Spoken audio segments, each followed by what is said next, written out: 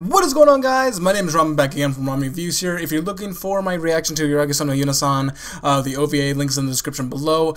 If I'm going to be watching this series, it's going to have to go straight to Google Drive because it's probably going to get, one, copyright claimed, which is very common when it comes to me, especially of lately. Anything I even show remotely will get copyright claimed. The only one that's not really even get copyright claimed was Persona 5, and that was because I had something covering it most of the time. And the other reason was probably because I'd probably get age restricted on that.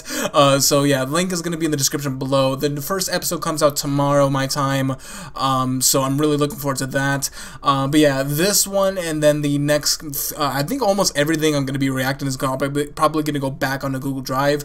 And unfortunately, for some reason, I was looking up on Google.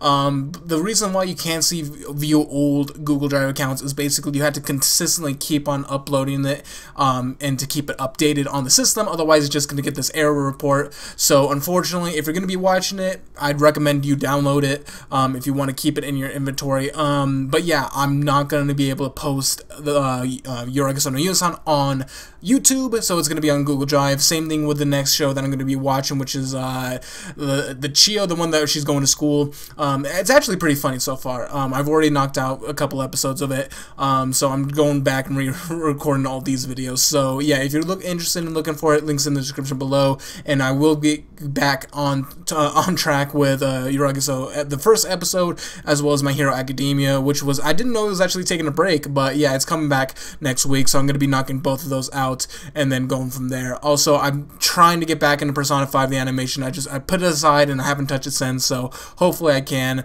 but we'll see what happens. But anyways, guys, thank you so much for watching, and I'll see you guys in the next video. See ya!